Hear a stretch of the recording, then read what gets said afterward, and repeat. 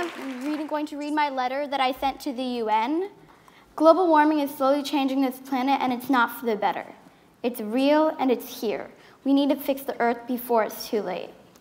However, many scientists have asked themselves this question: how do we solve global warming? It's not very easy. You can't just snap your fingers and have it solved. It's much, much harder than that. It's hard because there are higher temperatures, changing landscapes, wildlife at risk, rising sea levels, the increased risk of droughts, fires and floods, stronger storms, and more. The main reason why is because people are burning fossil fuels, which are releasing greenhouse gases into the atmosphere. The Earth needs greenhouse gases, which are produced naturally, but too much causes global warming.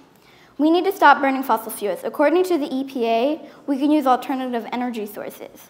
We need to use energy sources that don't release carbon into the air. I'm going to talk about 2 clean energy sources that do not release greenhouse gas into the air. They are solar and wind energy. Solar energy has 3 different ways to get energy from sunlight. 1, photovoltaic cells convert sunlight into electricity. This uses solar panels to get sunlight. Then, using a semiconductor, the sunlight gets converted into energy.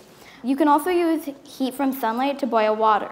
This creates steam, and the steam spins a turbine that is connected to a generator. Then the steam cools and turns back into water, so the water is recycled, and you can redo this. This is called solar thermal technology. A final way is to simply let the sun shine through the windows to heat the building, which is called passive solar heating.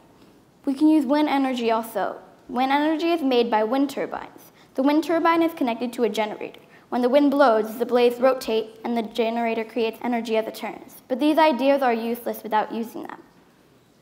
And I know if we were going to start with New York City to solve climate change, we could start with the schools, because they must use a lot of energy with all their laptops and such. If we write to the DOE of New York City, we could show them all the ways they can help solve this problem. If the UN helped, this would be a start.